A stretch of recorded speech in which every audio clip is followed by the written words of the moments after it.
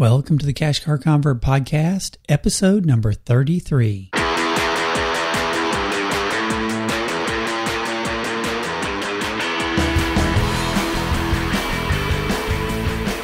You're listening to the Cash Car Convert Podcast with James Kinson. Hello and welcome to the Cash Car Convert Podcast. My name is James Kinson and I am the Cash Car Convert. And this is the podcast where cash cars are cool and auto debt is dangerous to your financial future. For today's guest, between engagement and I do, they had all the tough conversations about money that most couples avoid for decades, if they ever have them. The first year of marriage, financially speaking, was rough. They planned a wedding, a honeymoon, and a short sale of their house, all at the same time. They had to hold on for dear life just to make it through the first few years. They came through together and created a plan for their marriage and their money. Not so much because they wanted to, but because they had to. They grew and they learned so much in the process as a result. This allows them to grow from insecurity and discomfort to an awesome, healthy place in their relationship and their finances. And best of all, now they help others have better conversations and let you in on theirs as well. They believe you too can get on the same page with your money, marriage, and life. And with all the witty repartee they have on their podcast, I know I'm going to have my work cut out for me. Please, with that, welcome Derek and Carrie Olsen from the Better Conversations on Marriage and Money podcast. Welcome to the show, guys. Thanks for having us. How are you? I'm doing great. Thanks for being on. I love your show. I really do enjoy the repartee between the two of you. It's so enjoyable, and you guys just, it's so genuine, and I think I really appreciate that a lot. Thank you. We're so glad to be here. I always start my show by asking people what their first car was, how they got it, and how it worked out for them. And I'm going to say, Carrie, ladies first. All right. My very first car, I believe, was a hand-me-down from my older brother. So this was a 1991 Mercury Sable. I don't even know if those exist anymore. I think that I only had it for maybe a month because it died. And then I bought a 1985 Pontiac Grand Am for $800 cash. I drove that for a while. Cash car from early on. I like it. All right, Derek, how about you? My first car was a 1983 Honda Accord, and it was also a hand-me-down. I think we bought it. I don't think my family bought it new. I think my family bought it used. And then it was my mom's at first. And it literally got handed down from my mom to my older brother, and then it got handed down to my older sister, and then it got handed down to me, and then it even got handed down from me to my younger brother. So 5 of us drove that car. We drove that car into the ground. It was a good car.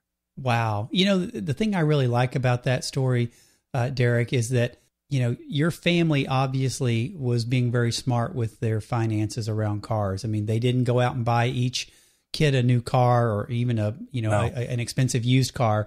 I think that's really smart. And really, I suspect that had an impact on you in terms of how you view vehicles. Is that fair? Yeah. And, that wasn't the only car that got handed down. So if you were doing the math there's 4 kids in my family. And so every time one of the kids turned 16, my mom would get a new car and all the cars would just shift down a kid. So we had several cars that got passed on down the line, so to speak. So that was one thing that I remember early on was nothing but used cars in our family. We had a bunch of them. In fact, I remember at one point in time, so there's 4 kids and plus 2 parents. So that's 6 cars right there. Wow. And then my dad had an extra or it was just like a truck for, hauling stuff here and there. And then, so that's 7 cars. And then at one time, my dad also had like a hot rod car. And so we've got a picture with all 8 of those cars out in our driveway and all 6 of us standing there. It's a great picture. Wow. I want to be your auto insurance agent. That's yeah. Right? Yeah, definitely. Wow. Well, that's cool. Now, despite all the cars you had in your family, as I understand it, when you guys got married, neither of you had a car. So how did you find yourself carless and what did you do to get around and what was that experience like? It was so much fun. So what happened right when we got married, Derek had a company car for work. And right after we got married, he actually quit that job. So we got rid of that car. And then he was driving around a 1977 VW pop-top bus. And that's what he drove when we were dating and engaged. He actually sold it to buy my engagement ring. Oh, wow. So he was carless there. And then I had gotten rid of my SUV when I moved to Midtown. I lived literally 3 blocks from where I worked, so I could walk to work, and I bought a moped instead. So I spent, I think, $425 on this little used moped, and that's how I got around. And how did you get around, Derek? Well, at that point in time, we were carless, and I had quit my job, and I started working from home. So that's how I got around, was just on my feet. And eventually I actually bought a moped too. Then I bought a 1980 Honda, I think it's called a Passport.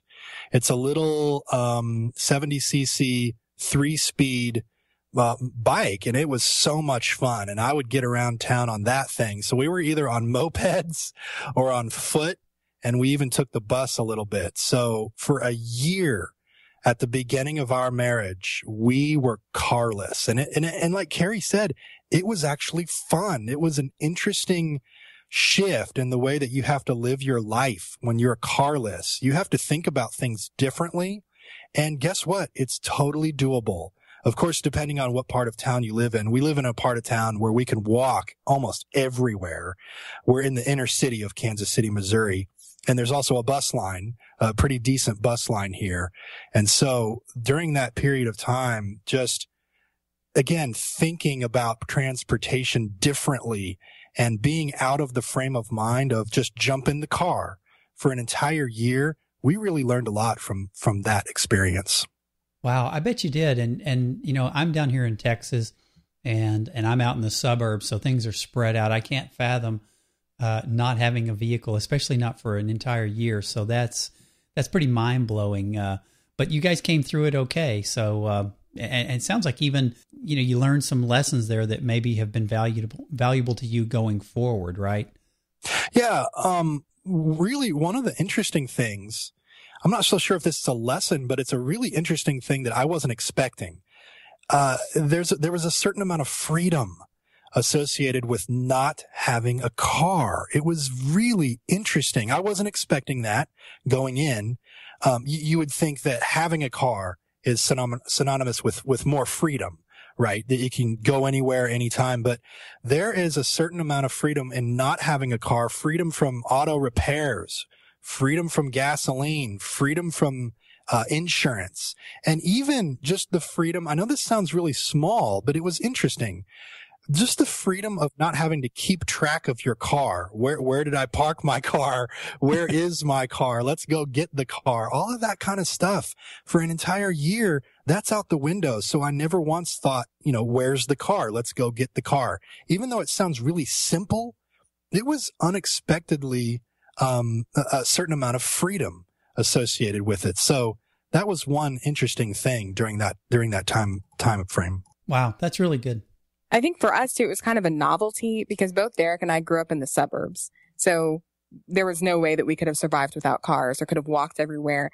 And then, you know, we get married, we moved to the inner city and we just wanted to enjoy it. And we did. We loved just walking around and enjoying our city.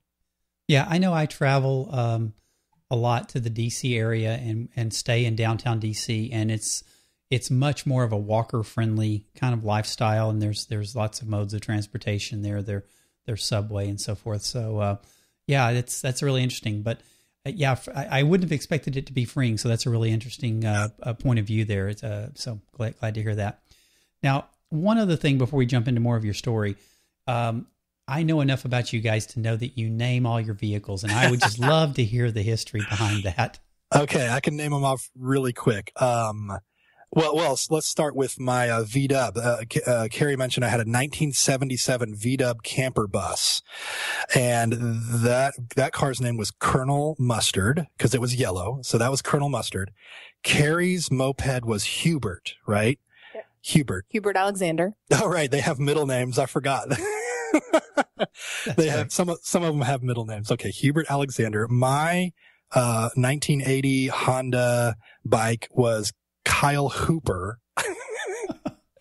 Okay, and then we had a VW 2004 VW Jetta wagon, and what was his name? I forgot. His name's Hansel. Oh, that's right, Hansel. He's German. Right, Hansel, a very German name there. And then we have Fred, the car, let's see, 1995 Toyota Camry that was given to us by some friends. That car's name is Fred. And then last, the car that we have now for Carrie is a 2009 Dodge Journey named Henry. Wow.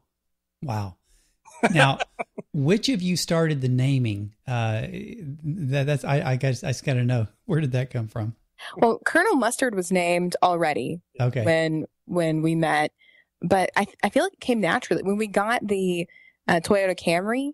It was just a Fred. That's great. We looked at it and it was just, he's Fred.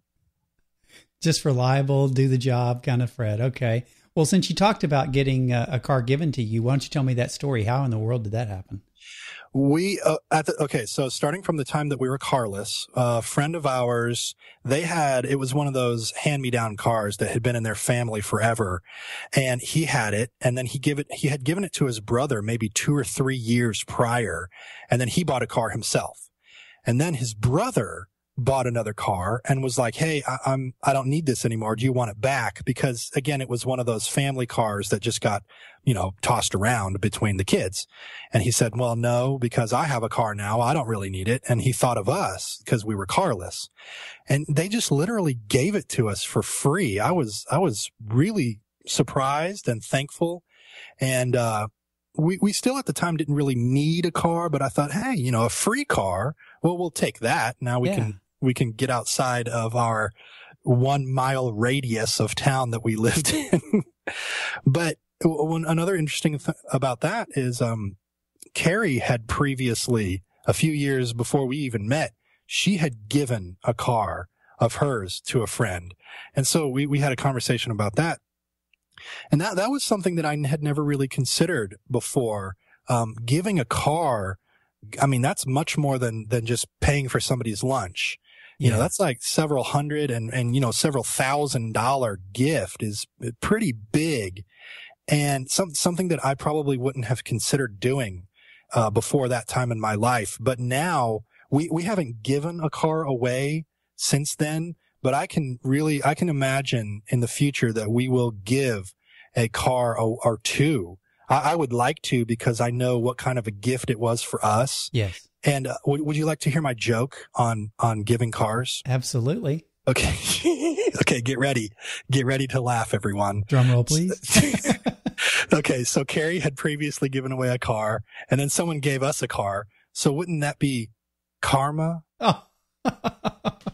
It had to be. It's hilarious, right? I love it. Yes. Thank you. Thank you very much. Carrie, I didn't notice you laughing there. I was mouthing exactly what he was going to say. Oh, okay. You were ready. You've heard it before. Yeah, I've heard that one a few times. Yes. That's fantastic. That's great. I love it. Yeah, I do too. And I, I'm a big believer in giving, and that's something that I haven't always, I kind of came from things in my past from kind of a scarcity mentality.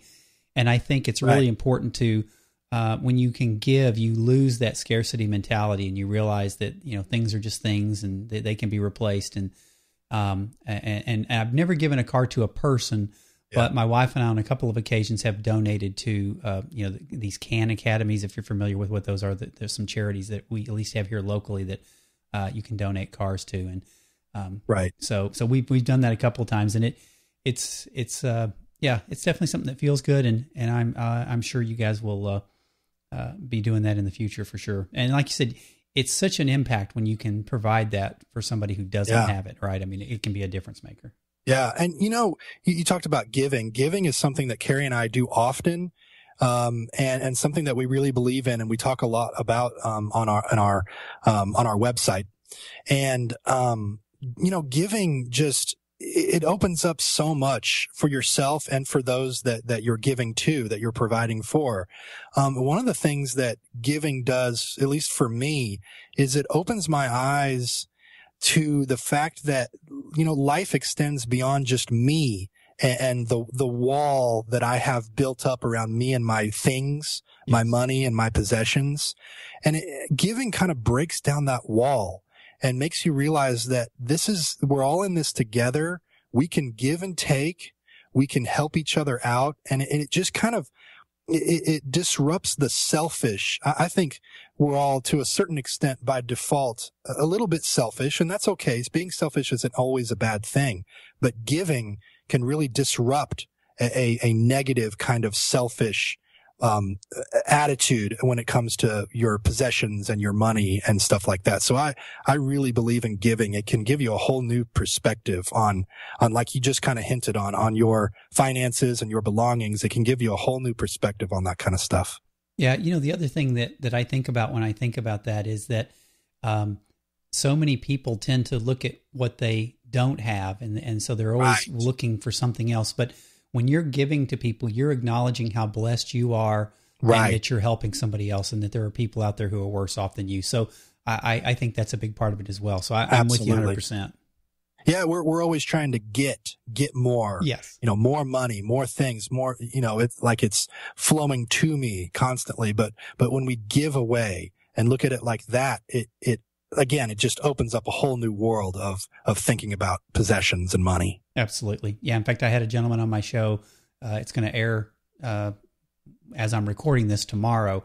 And one of his sayings is you have to give to get. And it's, not just in a charitable sense, but, if you're giving value, you get value. If you're giving more at work, then you're going to get more out of work. And so it's on and on. But so, yeah. Okay. Well, let me get you back to some car stories here, because there's another one I want to get to. And that is, once you guys got together, now you've got Fred, and what's the first car you guys as a couple purchased? Because that's, to me, that's a whole nother thing when you got to come together and agree on vehicles.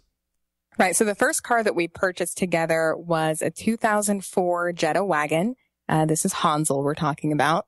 And the reason we bought Hansel was because, as I mentioned before, I was working 3 blocks from where I lived. And eventually I got a different job. And this is 20 miles into town. Uh-huh. So we were forced to buy a car at that point.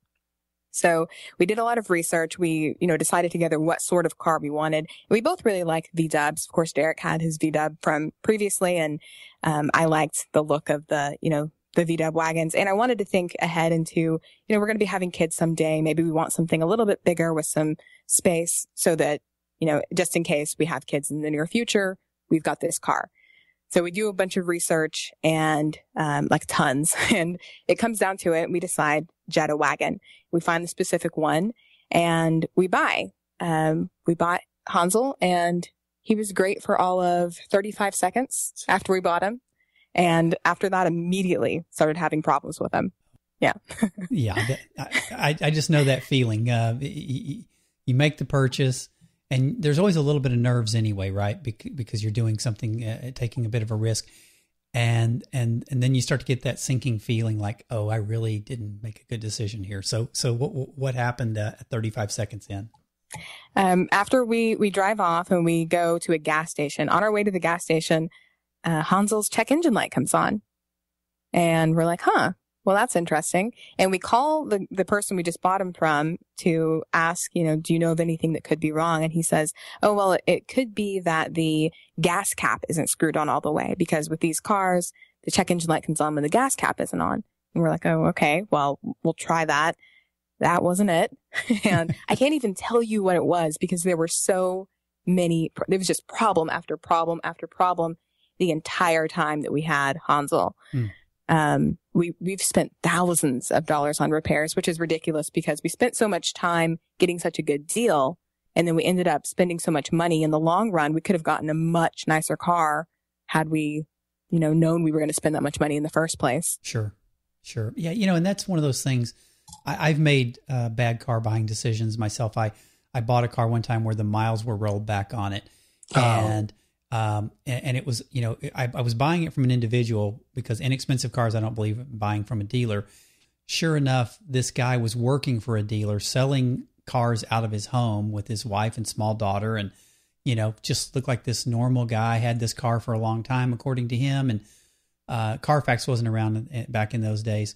But I wound up having to have the engine rebuilt, the transmission rebuilt, the AC repaired, rework all the brakes. I mean, I spent at least probably 1.5 times what I paid for that car. Ooh. And the problem is, and you guys may can relate to this, maybe not, but once you get a certain amount of depth into the cost of making those repairs, you start thinking, well, what else can go wrong? I've repaired everything, and so you wind up keeping it, and then another thing goes wrong. So that was a real big lesson for me, and so I've gotten a lot wiser about some of those things. And Carfax is out there now to help protect us from some of that as well.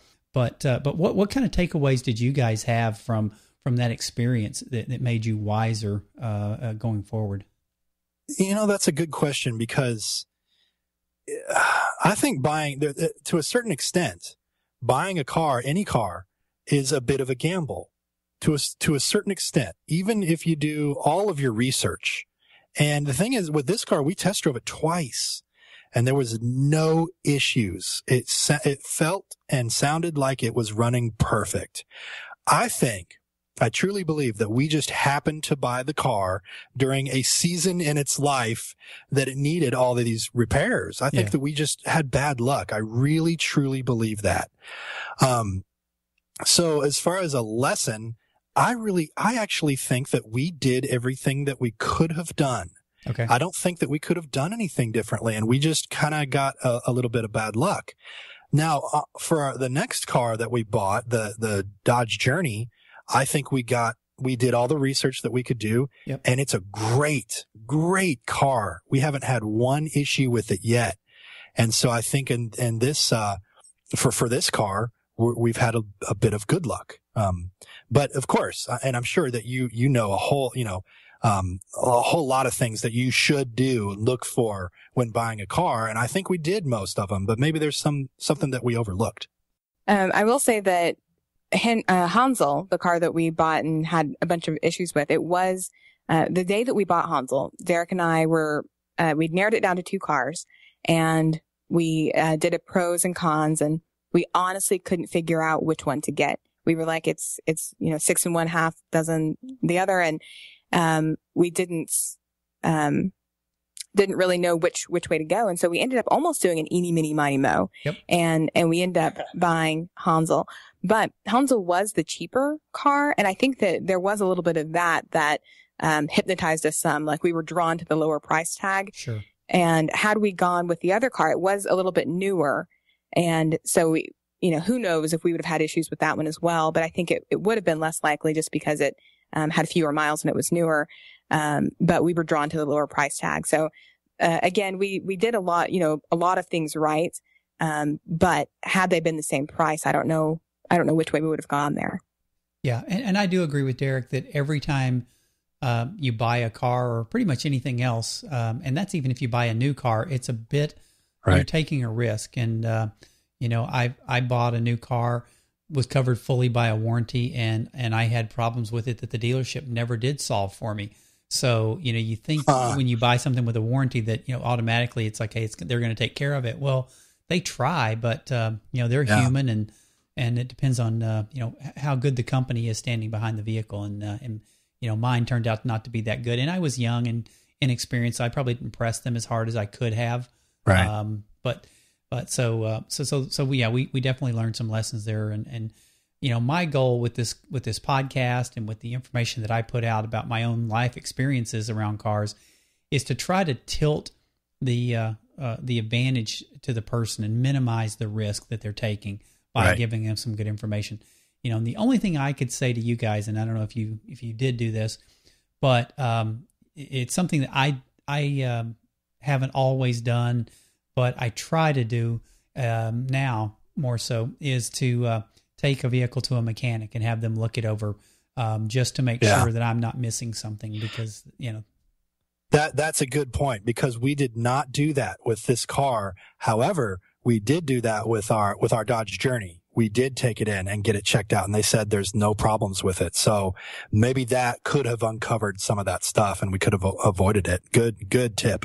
Yeah, I appreciate that, and I'm glad you mentioned that on the journey, because that's good, because I had a guy on just recently who has rebuilt engines in cars and was pretty savvy about them, and he was buying from a dealership and ran into an issue where they were trying to sell him a car that had a bunch of rust damage in the frame, and it had been sandblasted and repainted in such a way that it was really difficult to see. And he had crawled underneath the car and couldn't find it, and his mechanic found it. So, oh, wow. Yeah. So the kind of thing where even when you've been around the cars a lot, there's a benefit to that.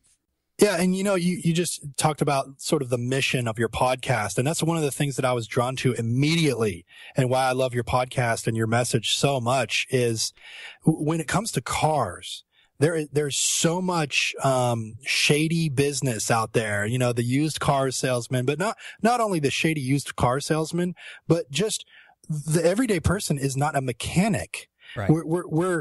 So almost everyone has a car, and yet you're faced with making these decisions that you're not really capable of making as far as the mechanics of the car. Is this a good deal? Is this a bad deal? There's so many question marks that you have to navigate as a car buyer.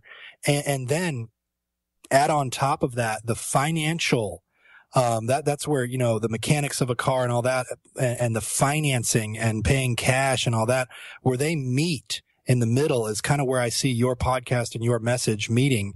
And I'm a finance guy. So when I see people getting car payments and spending way, way too much on cars, it just drives me crazy. So getting better information out there to the world for car buying purchases and how to do it right and all that stuff. It's such a huge, huge financial decision in people's lives over and over. You're going to have several cars throughout your life, and you're going to put, I guess the average person, off the top of my head, you're going to spend over $100,000. And that's just purchasing the car. When then we talk about insurance, repairs, gas, and all the things, if you get into a wreck, all the things that are involved in a car, it's well over into the six figures over an entire life. Such a huge, huge part of your financial life. Yeah. It's funny you should say that, because I went back and calculated, I've estimated what the cars I've purchased just for myself, not including spouses and that sort of thing, just for myself. And I've spent $115,000 just on the purchase price of cars. Now, I want to compare that to today, where the new cars cost $32,000 on average, and people are replacing them. They are keeping them longer, about every 6 years. And that's if a family only has one, they're going to hit that $100,000 mark after about 24 years. And that's, again, just with one car, assuming that they're buying new. So yeah, there's a lot better ways you can put that money to work for you. Yeah. And I guess if you pay cash for that car? Yes, it is. Yeah. Yeah. So when we talk about comparing that to car payments, I just can't imagine how much money people are throwing away on car payments. Ugh. Yeah, and they keep going up. I was just talking a month ago about car payments being, the average new car payment being $471. Now it's $474. So, it just keeps creeping up. And, just one more thing I'll share here before we get back, because I want to hear more of your stories. Sure. But there's one piece that recently hit me, and that is I saw that student loans, the average person in the U.S. has about $26,000 in student loans. They also have about $26,000 in car debt. Oh. And everybody's talking about the student loan crisis in our country. Yeah. And my view of that is that student loan is going to be paid off in about 10 years for most people, assuming that they can, pay it at all. But that $26,000 car debt, that's only going to continue as they buy cars into the future. So that amount never goes down. And oh, by the way, cars are going up pretty significantly, every year. So that number is going to continue to grow, and yet nobody's talking about a car crisis. And so I find that interesting that, the same amount of debt on average, one's a crisis and one isn't. Right. And I would add to that it would be, I'm going to paint a very broad brush on this statement, but it would be more necessary in order to achieve getting an education with a loan, and far less necessary to achieve having a car through a car payment versus cash. A lot of people can't pay cash for a college education, right? So you get loans. Right. I can understand that.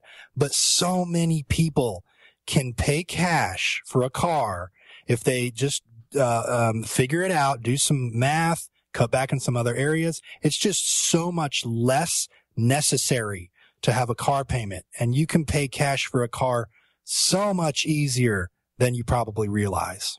Absolutely. That is so true. I'm glad you said that, because I think so many people have this mentality that, that they can't get a good car for a cheap price. And the fact is they can.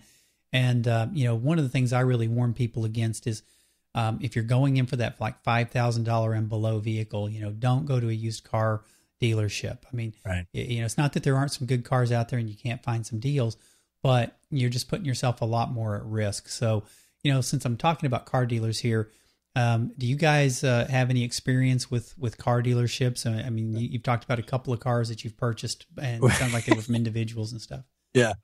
Let's see. The cars that we've bought them from individuals. So on this most recent car, when we bought the Journey, we did hunt around a little bit just because we were curious. We went to a couple of dealers, and we went to a used car dealer. We went in with the mindset that we are not buying a car today. Yep. Said no matter what, even if it's the perfect car, we are not buying a car today. No, under any circumstances will we buy a car today. Okay. So I think that's what you got to do when you go into a dealer or used car. So we go in, and this guy, we test drove a car that we had seen advertised, and it just wasn't what we wanted. It just, we don't like it. It was a little bit too much anyway, what we want over our budget. Our budget was between $10,000 and $12,000. So, of course, being a used car salesman, he put us in another car. And here's the thing too. They wouldn't tell us how much any of these cars cost until we test drove them and until we got back to the office. And that drove me crazy. Absolutely. I was like, why are you wasting my time?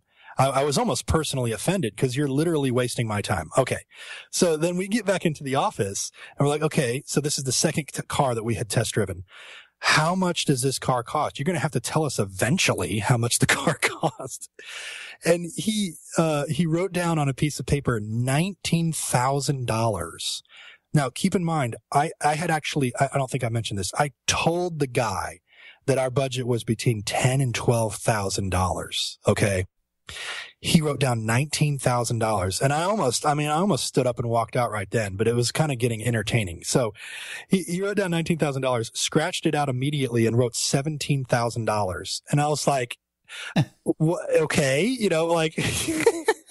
you just made up, because they didn't advertise any of the prices. You just made up $19,000. Okay. And then scratched it out and put what the actual price really is, $17,000, just to make it appear like, boom, I'm saving $2,000 right off the top.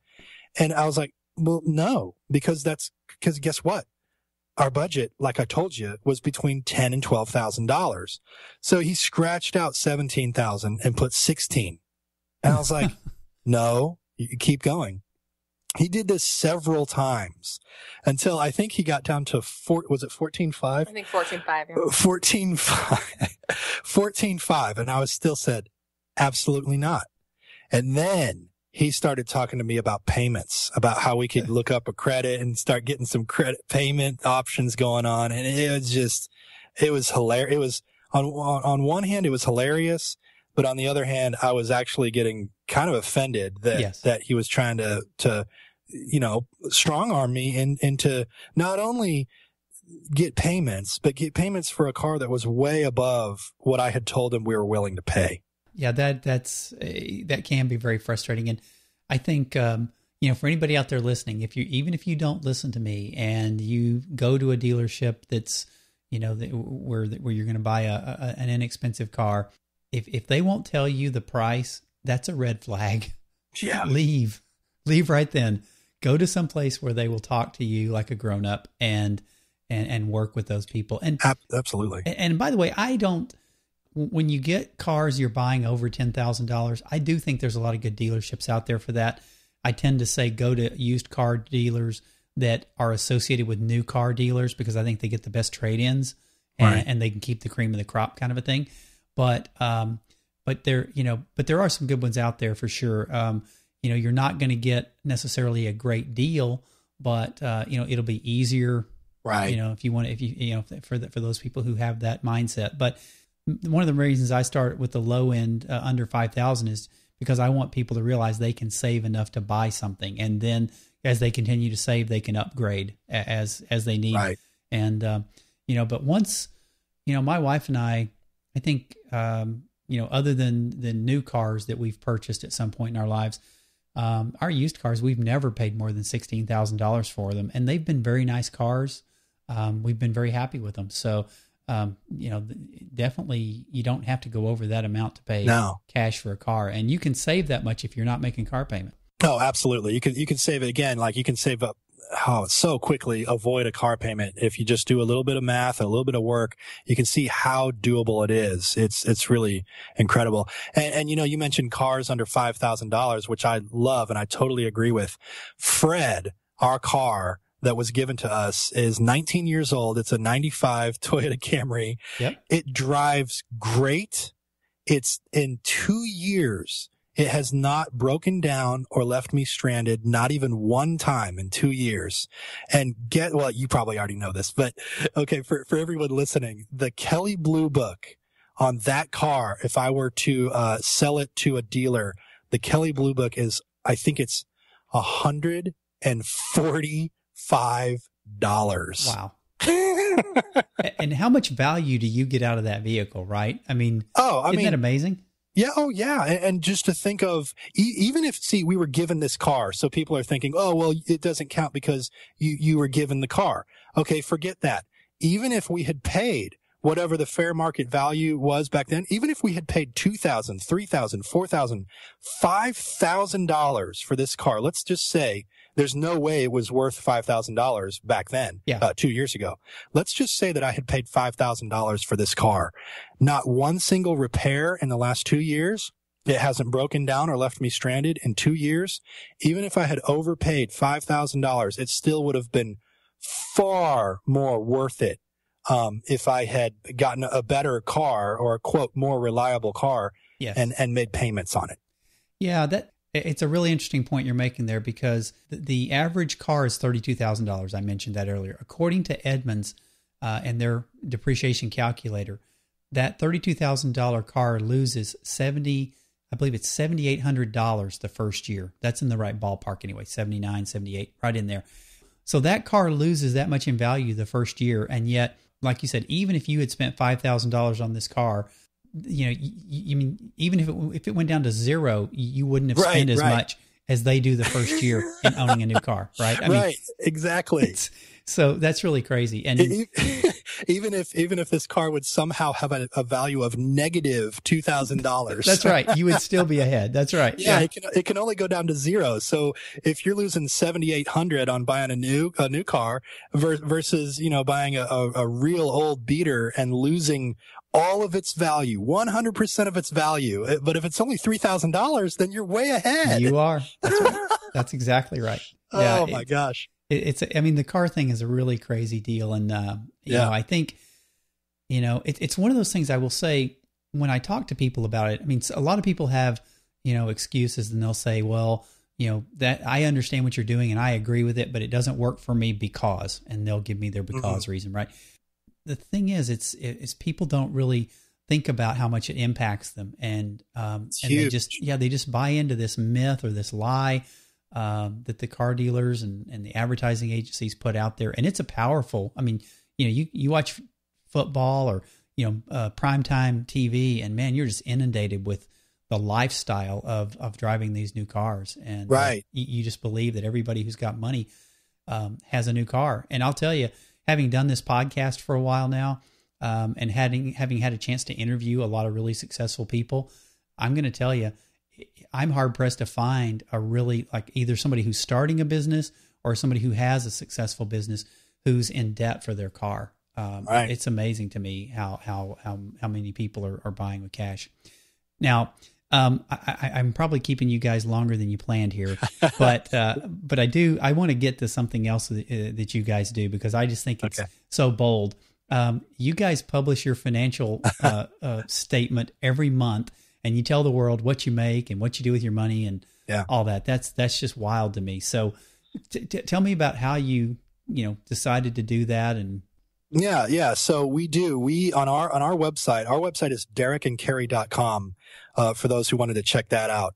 And we post our everything. We post our monthly budget, and then we post our net worth. So we post our debt. We have a little bit of student loan debt that we are, I say slowly, but after a year or two, you feel like you've done it kind of fast. We're chipping away at that student loan. And then we've got a couple of investments. We've got some retirement accounts and stuff like that. So we post everything on our website. We thought about doing that for over a year. We thought and prayed about that a lot, because that's not something, it's kind of drastic and it's not something that we take lightly. So we didn't just do that on a whim. We thought very, very, very carefully about doing it. And we thought about doing it for the right reasons, because, we were worried that people, you guys are bragging, or you guys are, you shouldn't do that, or you should keep that private. I disagree. First of all, we're not bragging. Second of all, the reason why we post our monthly budget and all of that is so that we can have a real, open, honest, transparent conversation about money. When it's only so helpful to get a whole bunch of budgeting tips, or do this or do that, or here's how you get out of debt, or whatever. That's really helpful. But at a certain point, it becomes unhelpful in the sense that it's not real. Yeah. It's not like, let me see how it really works. Okay, I understand what you're saying, but I need to see it in action. I need to see it in motion. So we put it all out there, and the response has been really positive. The response has been overwhelmingly positive. We were pretty nervous that first month. Gosh, what are people going to think? What's the response that we're going to get here? And it was great. And we've had a lot of support. And then also, if you go to our website, if you go to any of the blog posts, just search monthly. Actually, if you go to our website and you hit monthly budget, or I think it says our budget or something like that, it'll take you to the most recent blog post. And at the end of every blog post, at the bottom, I link to another blog where there's a huge list.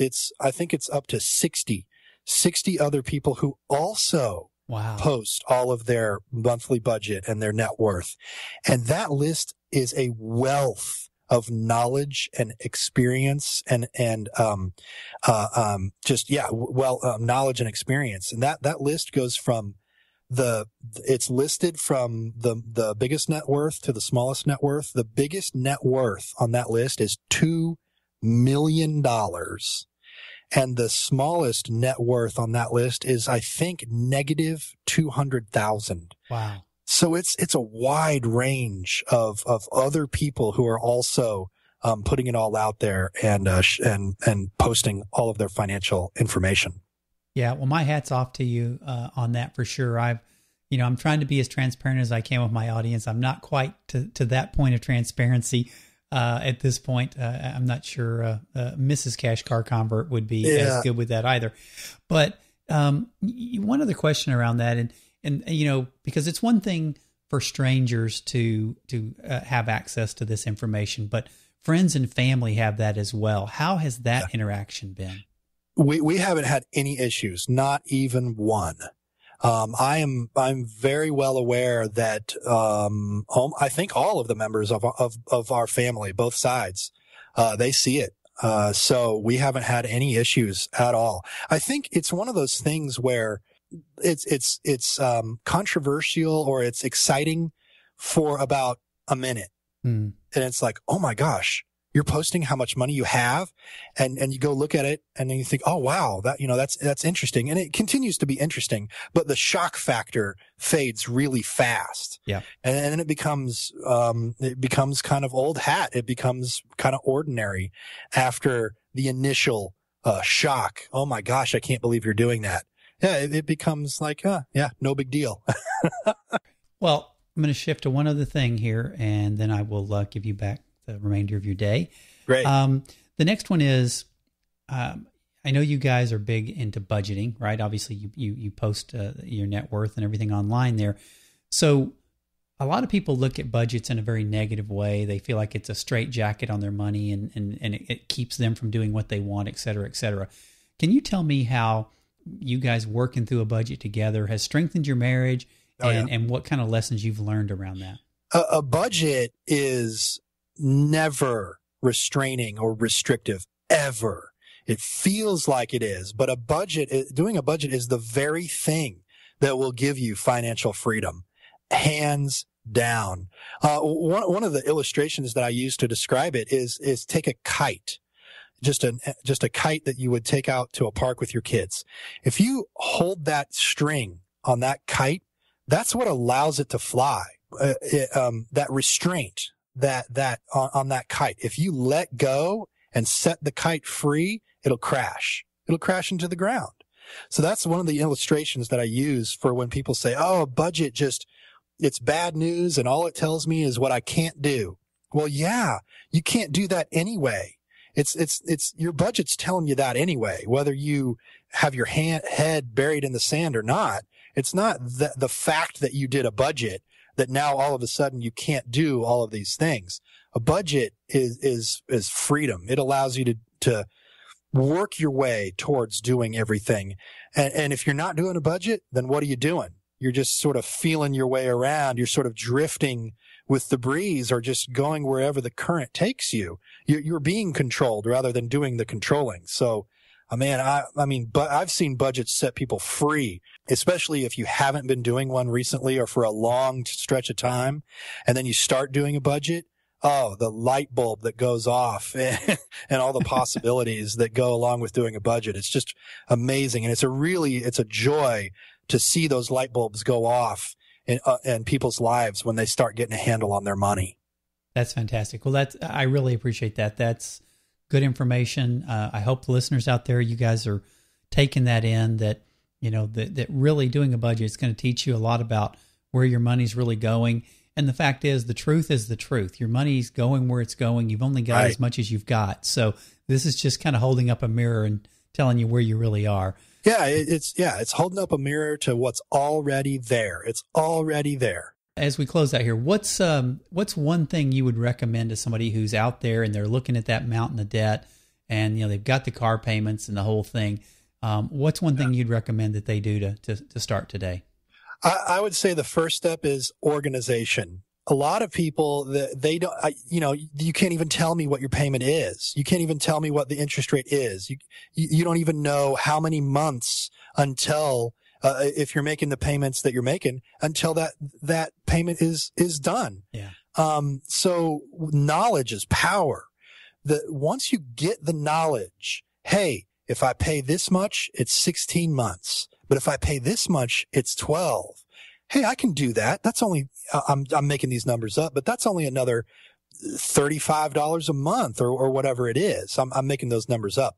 But once you organize a plan, bring in your net worth, list out your debts, go into your student loan and dig deep into your student loan, because a lot of people don't know that they think they have one student loan payment means that they have one student loan. But what's probably going on is you've got several different loans and some of those have different interest rates. Right. And a lot of people don't know that. And it's because they're not organized and they're not digging into their own financial situation. Once you organize a plan and see what's really possible and really doable, gosh, that can be really, really motivating and really encouraging. And that can be the thing that inspires you to start taking more action and start making more progress faster. I think that's a great first step. Again, get organized, find out where you are, and then figure a plan and a path. That's the only way that you can find out what's possible. How else would you know what's possible? And newsflash, what's possible is there's so much more that's possible than you probably think, especially if you haven't organized all your financial information. Right. Yeah, absolutely right. Well, hey, Derek and Carrie, I really appreciate you guys being on. It's been a blast for me. I love your show. I love what you're doing. Where's the best place for people to reach out to you guys? The best place is our website, derekandcarrie.com, and it's spelled DEREK and then the word and Carrie is CARRIE, derekandcarrie.com. That's the best place. And if you're on iTunes, chances are you're listening on iTunes or Stitcher or something like that. We have a podcast as well. You can search for Derek and Carrie, or you can search for Better Conversations on Money and Marriage. That's our podcast, Better Conversations. And Carrie, if you haven't noticed, she's been really quiet for the past 15 minutes. That's because she left because our 2-month-old daughter started crying in the next room. So it's just, I'll have to say goodbye for Carrie as she is taking care of our newborn baby. I appreciate she's got her priorities straight. Yeah. No, that's great. And, I got to say, I never heard it. So Yeah. fantastic. I know everybody out there listening is like, what? The baby was crying out. Yeah. So fantastic. Well, I do appreciate you guys being on so much. Again, Awesome. I enjoy everything you guys are doing. I'll have all of this stuff linked up in the show notes so people will Great. be able to get access to your site, reach out to you, listen to you on iTunes, and just fantastic. Keep up the good work. I really appreciate what you guys are doing. Thank you for having us on. This was fun. We really appreciate it.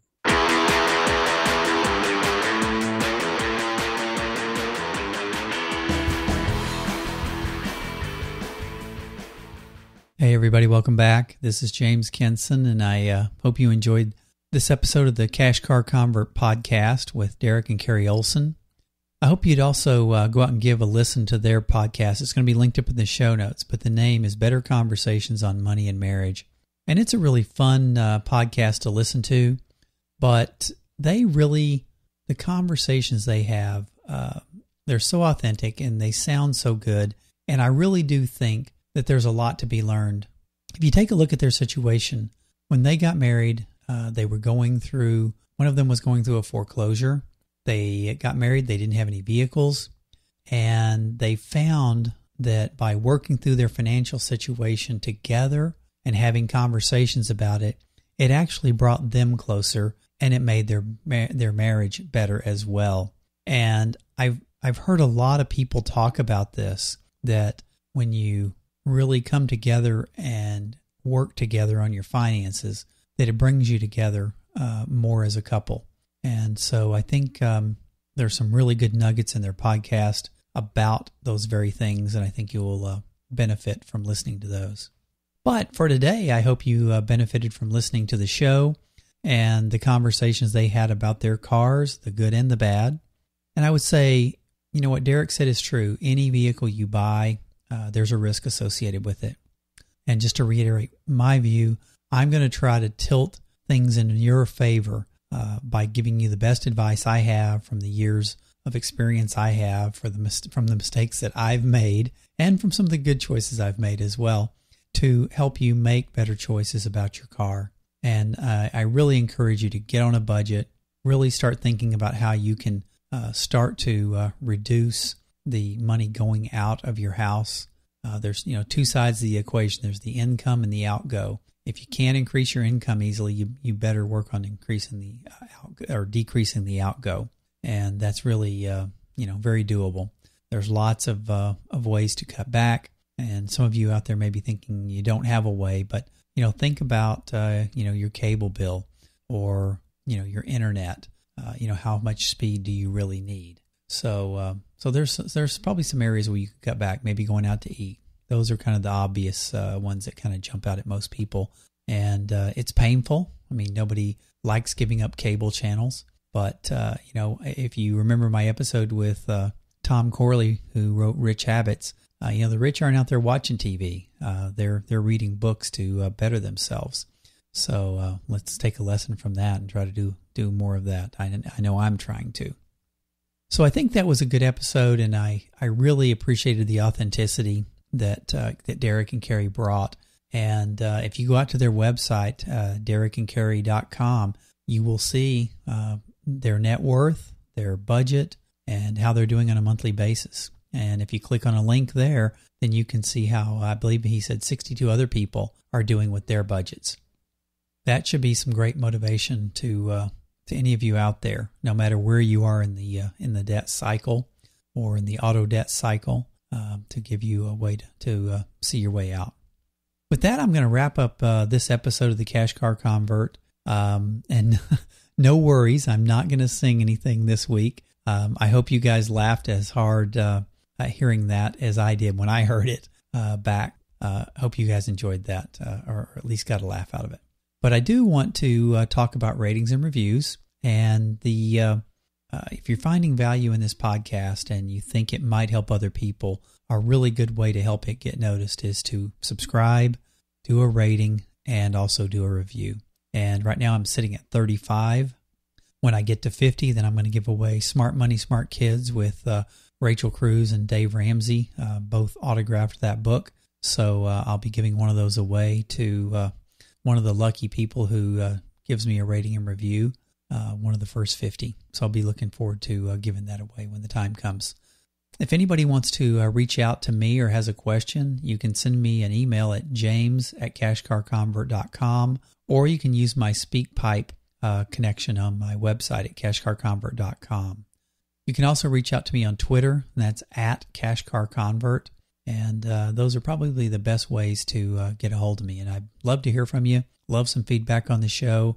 If you've got a question, I'd love to have an opportunity to speak to you. Or, if I get enough people responding with questions, and, I can do a whole episode doing nothing but answering listener questions. And I certainly hope to get there someday. In the meantime, I hope you're enjoying the show. I'm doing my best to put good content together for you, and I'll certainly continue to do that.